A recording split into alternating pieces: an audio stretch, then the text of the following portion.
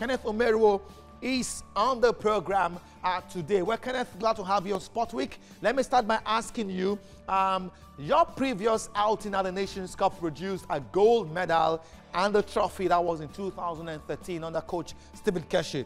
This year, you got a bronze medal. Is that not retrogressive in your opinion?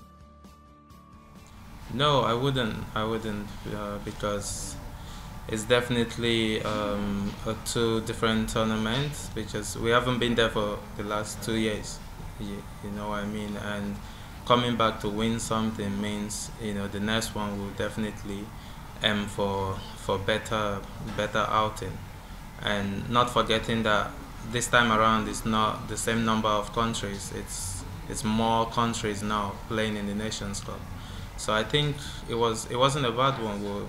Of course, gold will be the best for us and for the nation, but I think we didn't do the best we could, but it was something. Well, Kenneth Omeruo, expectations were very high from Nigerians before, during the Nations Cup in Egypt. Did that put the Super Eagles under any form of pressure? Yeah, it does.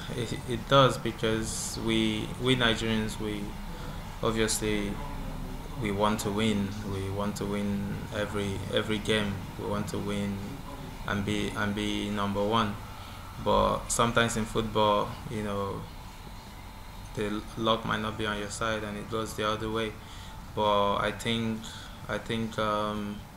the pressure is good sometimes, and our team, we have a few young players, and you know, the next tournament will be, I think most of the players must have gained experience from this one, and they will take it to the next one.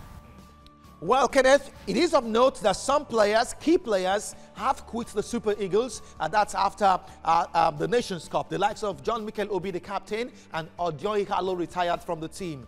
Some will no longer get an invitation, according to coach Kenneth Omeruo. What impact will these have on the strength of the team?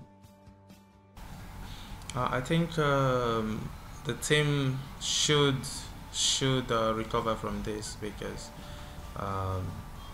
we have so many young and talented players who are playing week in, week out in their club sides, you know. So we'll miss the players for sure, but we have to work on the future, because it's a nation and players will retire and other players will continue. So I think we have players that can fill in those gaps, and we'll still have a good team. Okay, Kenneth, let's talk about your club football. Leganese have signed you on a 5-year deal permanently from Chelsea. What are your projections with your club in the new Spanish La Liga season?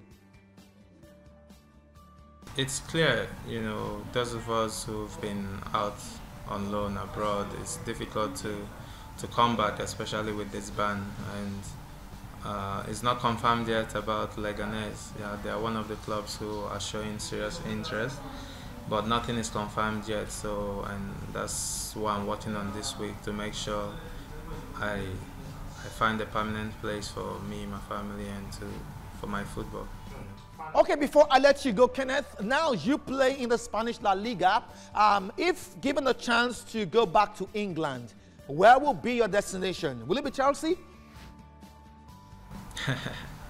Yeah, it could be my choice for sure, because obviously they gave me an opportunity when I didn't imagine I'll have that opportunity, and I would like to play, especially for the fans in Nigeria. Yes. All right, Kenneth Omeruo was a solid figure in the Nigerian team that won bronze at the Africa Cup of Nations in Egypt this year.